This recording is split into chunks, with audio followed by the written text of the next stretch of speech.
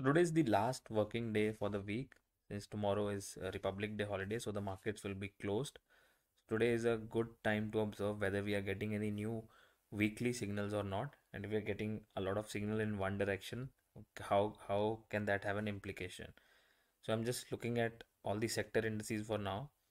So let me look at all the new buys and new sells. So only sell signals are there. About 6 or 7 indices are giving new bearish crossovers, as you can see here on the bank nifty chart. Small cap is also there, and few other indices as well. So we are seeing a lot of new sell crossovers. Now since this is a weekly chart, it can have a multi-week implication. So now let's look at the same thing for the whole FNO basket.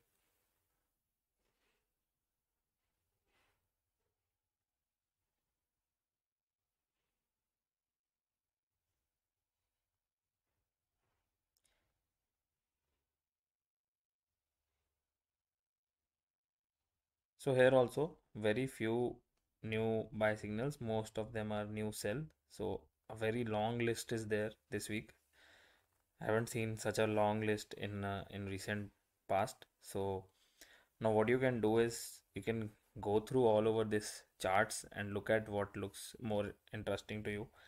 And you can also run the same test on your own watch list, so that if you are a positional investor or a trader, you can look at your portfolio if you are getting some new signals on your stocks.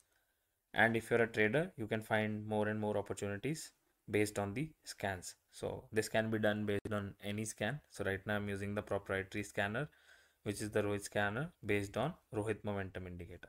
Thank you.